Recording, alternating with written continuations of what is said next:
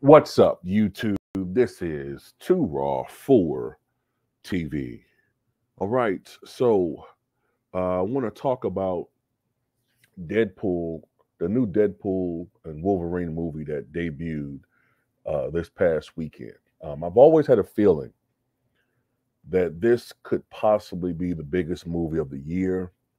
Um, I know how popular, we all know how popular the Wolverine character is. Hugh Jackman, who I think a lot of younger people will find this hard to believe, but when the first X-Men movie came out back in 2000, a lot of uh, X-Men and Wolverine fans who only had the reference of the comic book were crying foul about Hugh Jackman being cast as Wolverine. I distinctly remember people saying, "Look, Wolverine is 5'3" in the comics. This guy is 6'2". He's too tall." At the time, Hugh Jackman was not a big guy. You know what I'm saying? He was actually rather skinny. As a matter of fact, in that first movie, he put on muscle to look like that. So a lot of people are like, man, he's all wrong. And he embraced that role and he made it his own to the point where people are having a hard time thinking of another actor playing him, playing Wolverine. Uh, you know, uh, so I felt like this movie, uh, when you look at how a lot of people were somewhat disappointed in Wolverine Origins with how they portrayed Deadpool, and Ryan Reynolds in the Deadpool movies have fixed that portrayal that was in that movie and been more faithful to the comics. Deadpool is a really beloved character, and Ryan Reynolds has been great performing him and portraying him, and so has Hugh Jackman. So now the only thing left to do, and they've been teasing about this for quite so long, is to put them in the same movie together. And I knew it was going to be big, but this looked like it's even bigger than what I thought it was going to be. Um, Deadpool and Wolverine right now is racking up at the box office, racking up. I knew it was going to be huge because Deadpool and Deadpool 2, respectively, used to be the biggest R-rated movie of all time. I think the first one made $783 million. The second one, $785 million. But Joker came out in 2019, and that became the highest grossing R-rated movie of all time. Matter of fact, it's the only R-rated movie right now that has ever grossed over $1 billion. But I think that's going to end with this one. Joker made $1,079,000,000 globally. In its first night of previews, that Thursday, it made $13 million. This movie made $38 million in its first night in previews. It's going to have one of the biggest box office openings, period. But the biggest ever for an R-rated movie.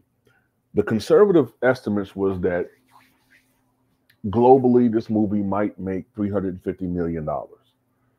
And domestically, maybe something around, I think it was estimated maybe 180 million, but then they pushed it up to possibly 200 million. Well, right now, this movie's on pace to make $250 million this weekend domestically.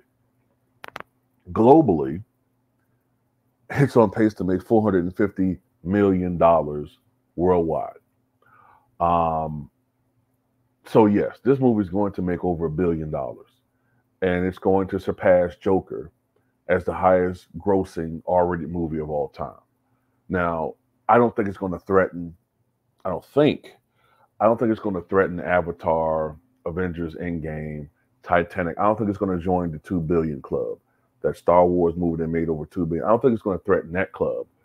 But then again, who knows? Who knows? Sometimes you don't know how these movies work. Sometimes it may be a movie that spreads word of mouth, which this movie seems to be doing. Sometimes movies have huge drop-offs after the first couple of weekends. But then some movies, like Avatar, they stay with a steady, consistent respectable gross for a long period of time. It also helps if there's not a lot of competition in the box office for some movies. If it's not a lot of competition for quite some time. So I don't know how well this movie's going to do, but I think it's going to do exceptionally well. If I had to take a guess, I think this movie is going to go down as a top 10 highest grossing movie of all time. That's just a guess on my part. People have been wanting this dynamic. People been wanting to see Hugh Jackman portray the character at least one more time. And from what I understand, this movie is doing, the reviews are unbelievable. The reviews are unbelievable. And,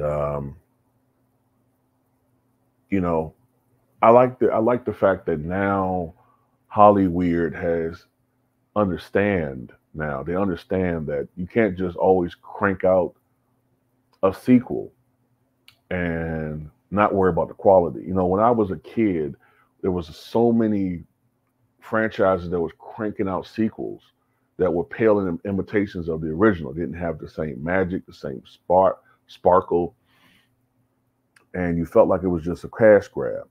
But now a lot of these artists, it's another thing too. More and more actors have a say and input in the process of these movies. And I think that's important. The actors have more of a voice than they once did. They're making more money than ever before too, so that gives them more power, and they're business people more in there. But anyway, I'm gonna watch this movie eventually. And I saw Bad Boys 4, by the way, and it's tremendous too. I recommend that movie. But to those who haven't seen this movie, go out there. From what I understand, it's a good movie, a great movie. And it's not just a financial thing. It's not just breaking up at the box office. Critically, this seems like it's going to be a major success. So, it is what it is. Now, I do understand, from what I understand, this isn't exactly the same Logan. This isn't the same Logan ex-Wolverine / Wolverine that we've known in the movies. This is a variant of Wolverine from a different planet or whatever. So at least that's what I've read. So, there's that. But anyway, tell me what you guys think.